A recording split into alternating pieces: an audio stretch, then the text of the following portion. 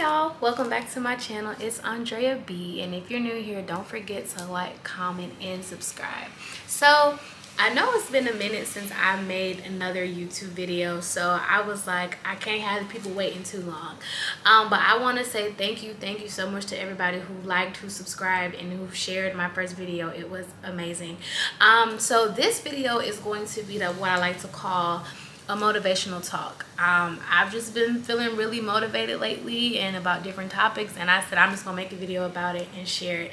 So today we're gonna be talking about realizing your self-worth, right? Whew, that's deep. Not really. But I would just say the reason for this video is that it's just been something that's been weighing heavy on my heart and in my spirit, and I just want to share it. So preface, I'm just going to talk about my journey to self-worth and knowing who I am and what I was called to be. So as you guys know, that I am a mom. My son is 2 years old now, and I was in a relationship with his dad for over 2 years. And you know, some things had transpired, and you know, things happened, and we're no longer together. But in that moment, it just was like, oh no, right? You're so involved and you're so in love with the person that you truly and really forget who you are as a person, right? You start to forget everything that you wanted to accomplish, what you wanted to do, because now all your dreams and your goals and aspirations are now y'all's goals, dreams, and aspirations. And it gets tough, because when you've pictured a life with someone, you've pictured, you know, how things are gonna look in like 5-10 years, or just whatever the next phase of your life is gonna be, and it changes, right? It changes to the fact that it's like you're so used to a person, and now it's just back to square one, which is me, myself, and I. But in my case, I, you know, found out that I was pregnant, and I just was like, oh my God, like, how am I gonna do it, right?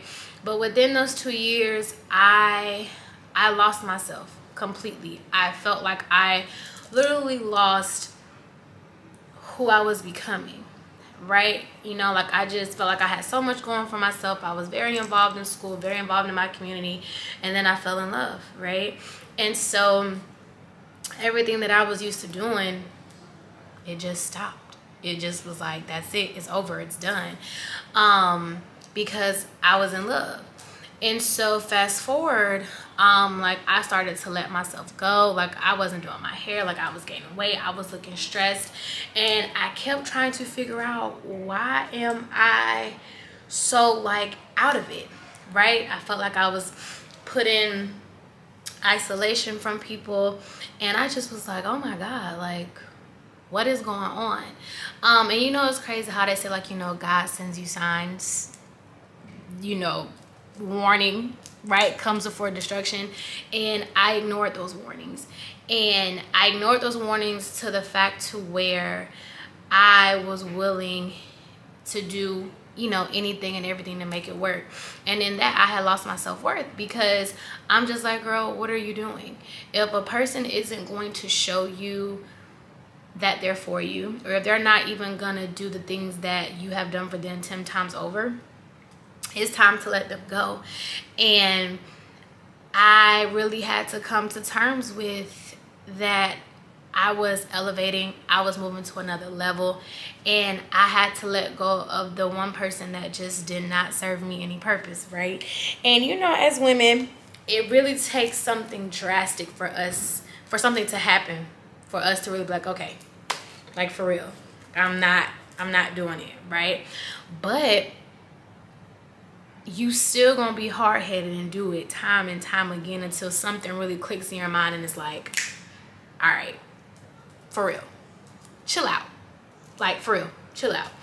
And that's what it was for me. When I just found out that I was pregnant, I just was like, well, you know, it's not really my life that's at stake anymore, it's the human being that's growing inside of me, right? And so when I realized that, a lot of things in my mind started to change, right? I started to go back to the things that made me happy, which was going to church, being involved in the word, being around my family, and especially like my mom and my sisters, like my immediate family. I started, you know, just engulfing myself in things that would make me happy, right? And in those times, like, you know, I'm praying, I'm asking God, like, what am I supposed to do? Like, what am I supposed to do? Like, I'm heartbroken, you know, crying everywhere. Like, what am I supposed to be doing? And I just remember just hearing, like, you know, restoration, restoring you, let me help you. And the more that I tended to give everything to God, it just was like, all right, like, you know, like, weight, like everything that would have came and stressed me out, I'm like, nah, God got it. And that weight lifted off of my shoulder. And slowly but surely, everything that I was feeling in that time had really just lifted up off of my shoulder. And it was crazy because I'm just like, why everything feels so light now? You know, why did everything that you put me through felt so light?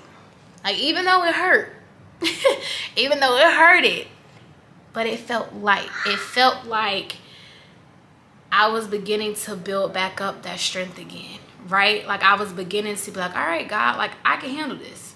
I can do this, right? 100%. And throughout my pregnancy, yes, were there times that I was weak? Of course. But it was one of those things where it was just like, but you're not going to continue to play me in my face, right? And the more that I stood up for myself during my pregnancy is the more that I felt bold. I felt confident, and I really started to feel like me again, right? And I know that there are people that go through that day in and day out, and especially when you're like leaving a relationship that meant a lot to you, you have to look at it as it's a lesson. God wanted me to learn something from that, right? And I would say truthfully that that relationship taught me what I will and will not tolerate, right?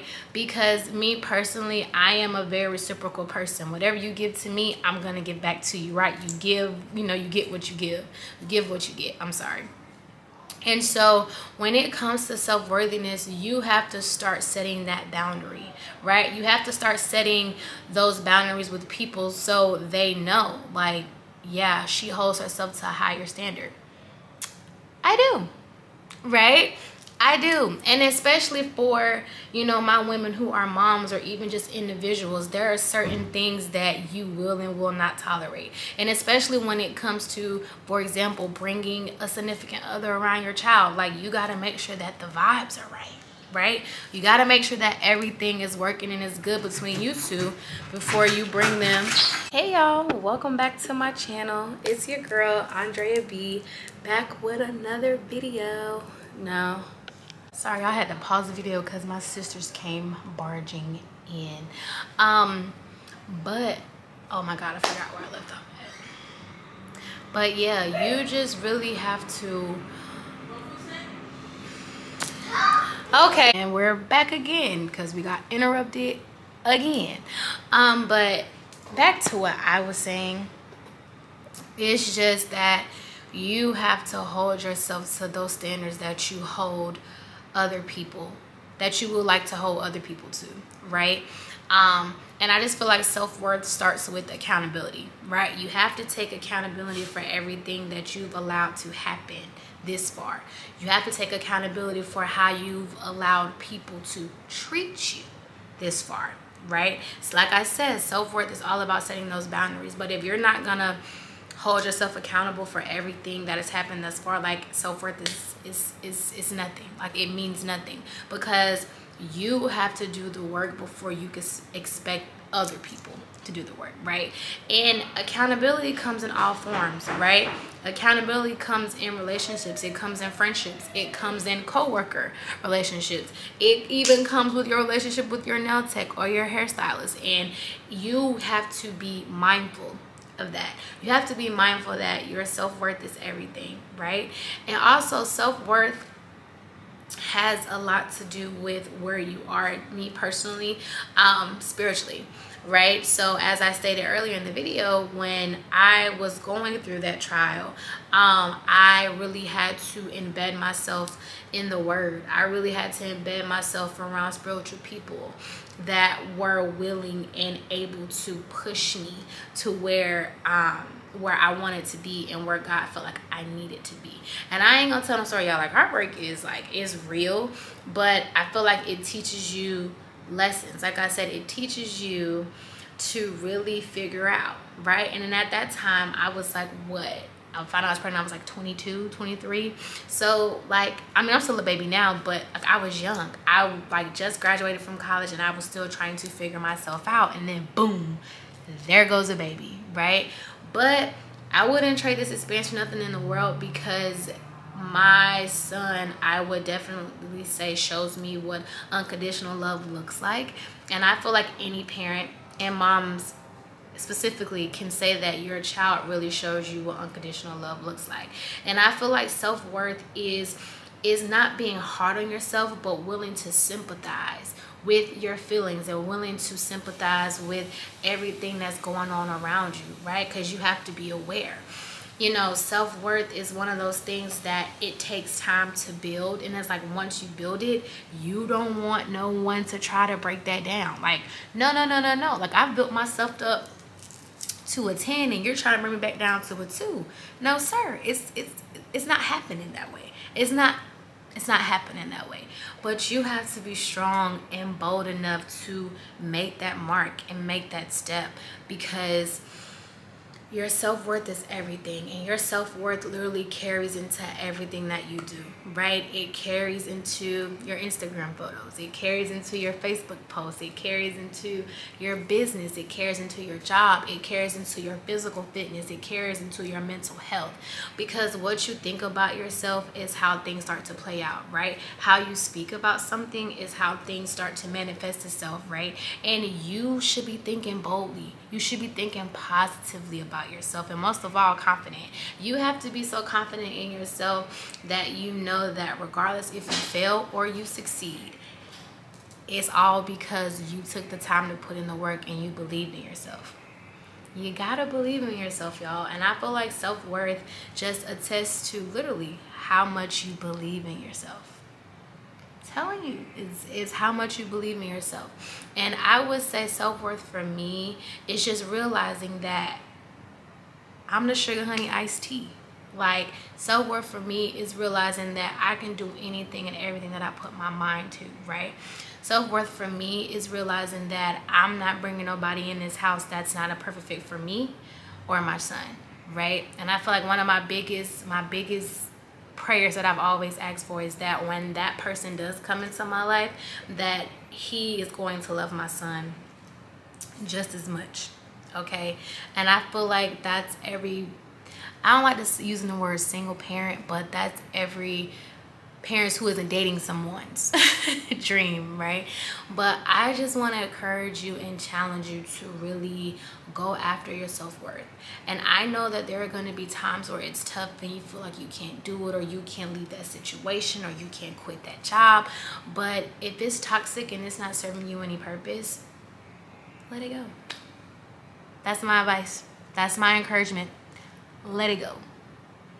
Be done. Because your self-worth is more important than what anyone thinks of you. The only thoughts that should really be in your mind is what you think of yourself and what God thinks of you. Period. Don't let anyone try to discredit your feelings. Ever. Don't ever let someone think that you're the problem. You should never be the problem if you're expressing your feelings and expressing your boundaries and what you see for yourself and what you want for yourself. Just saying. Just saying. And my challenge, and I'm challenging you, is that in 22 and beyond, challenge yourself, right? Set your boundaries. Continue to explore everything that makes you happy. Continue to start building up that self-esteem, right? Start building up that confidence. Start building up that love that you had 5 years ago. Whether it was a craft, whether it was, you know, a business or a hobby, start exploring those things, right? Start exploring the things that put you on the path of purpose. And if you listen to my podcast, the You're Not Done Yet podcast, I talk all about purpose all day, every day. Just putting that plug in there. But seriously, take the time to figure it out, right? There is no wrong or no right answer. Take the time to figure it out. Take the time to really figure out, as a person, what do I want? What makes me happy? What puts my self-worth on a level of 1,000 that no one can take from me, and that no one can steal from me, and definitely no one can break from me either. And it's okay, because you're gonna go through a moment of brokenness, right? You're gonna go through a moment where you're stressed out and you want to break down, but don't. Allow those feelings that you feel, write it down, make it plain, and allow yourself to learn those feelings so that when they arise again, you know exactly what to do. You know exactly how to write things out, how to de-stress yourself from the situation, right? Your self-worth is everything. Everything. And I encourage you to go after it time and time and time again. All right, you guys, I hope you guys enjoyed my little motivational self-talk all about self-worth. Hope that you guys got something out of it. Don't forget to like, comment, and subscribe. And invite some of your friends to my channel too. It's about to get real litty around here. But until next time, this has been an amazing video on self-worth. And I will catch you soon. I ain't gonna put no date on it because I'm trying to work on being consistent with this. But it's coming. Okay? But until next time, peace.